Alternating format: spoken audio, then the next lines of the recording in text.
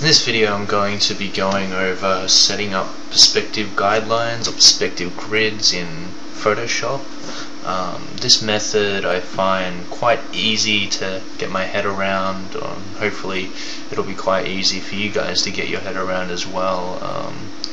Some people tend to like to use perspective brushes or like to draw out the perspective guides manually. Honestly, for me, this method is a bit more easier, a bit more faster, and a bit more effective, at least in my opinion. So let's get started. First thing I'm going to do is create a new layer. I'm going to call this perspective guidelines.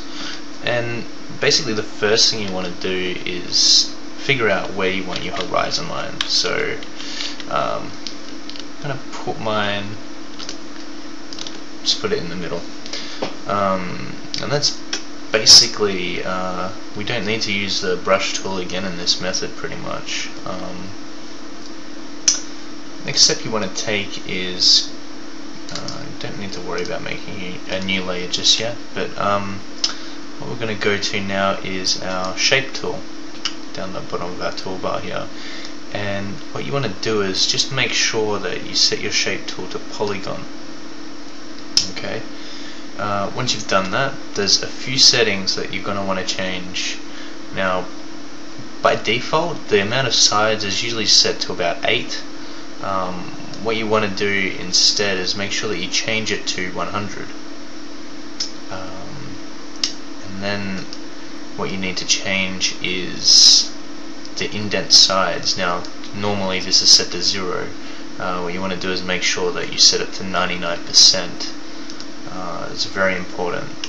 And then just make sure that this little checkbox next to star is checked and ticked, because that's also very important in order to make this actually work. And once you've done that, pretty much you're ready to start dropping in your vanishing points along the horizon line. So we'll start off with something simple. Just put our vanishing point smack bang in the middle of the canvas here and just click and drag. And of course you can rotate this star as well, and you'll see that it draws out this star. And sure that you guys will all be able to tell what this looks like. A perspective grid, or perspective lines, perspective guidelines. And as you can see, very neat, very tidy, very effective. Now, what if we want 2-point perspective? Well, again, that's very simple to accomplish. I'll just set my vanishing points off the side here. So 1, and I like to set them a fair way off the canvas, just because otherwise I tend to get a skewed, kind of distorted look to my environment paintings. So just drag that out like so. Once you're happy with it, hit enter. Now you can see that there's a pretty big gap between these perspective guidelines. In order to fix that and give us a bit more to play around with, just make sure that you grab your polygon shape and drag it down to duplicate it. Hit Control T, and all we're going to do is just rotate ever so slightly. And you'll see what that does is it effectively doubles the amount of perspective guidelines we have to use. Okay, so we'll go over to the opposite side and do the same thing. Click and drag, hit enter once you're happy with it. And again, I'm just going to drag this down to duplicate it. Hit Control T, rotate, hit enter. Like so. Okay. Now, that's basically all that there is to this method. As you can see, it's very fast, it's very simple to set up.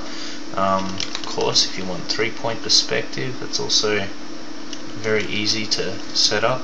Simply grab your third vanishing point, so put it down the bottom here, hit enter once you're happy with it, and we can double the amount of perspective guidelines. We've got to play around with this one as well.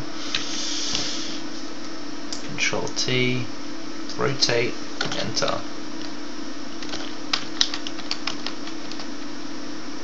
And there we have it, our perspective grid ready to go for our environment painting. Now, once you're happy with your perspective grid, the next step you're going to want to take is merging these down all into the one layer, like so.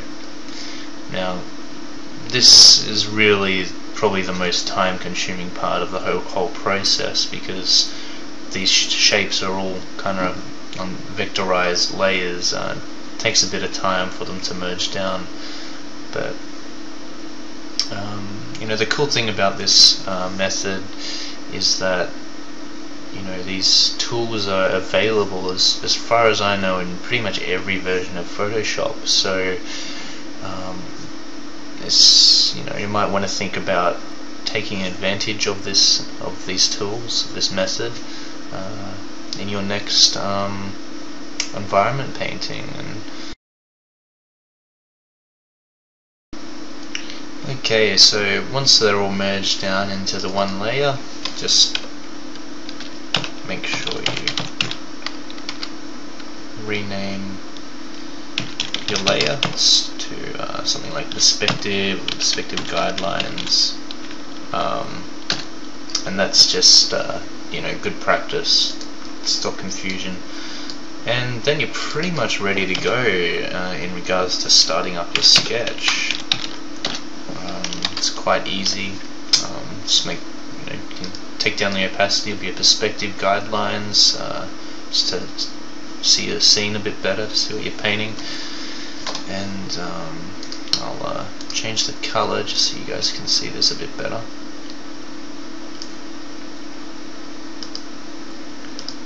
But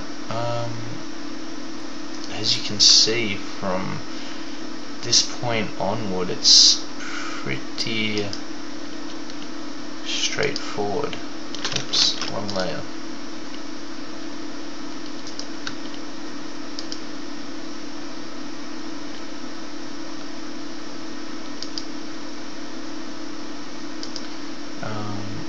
You know, once you've got a solid setup for your perspective, drawing becomes quite easy, very easy in fact. And as far as I know, this method is one of the fastest methods that I've come across. Of course, if you guys know of a better method, feel free to post that down the bottom in the comments section, as well as any questions you might have for me about this this video. I'll be more than happy to answer them for you. But yeah, I do hope this helps, guys. And I hope to see you all next time.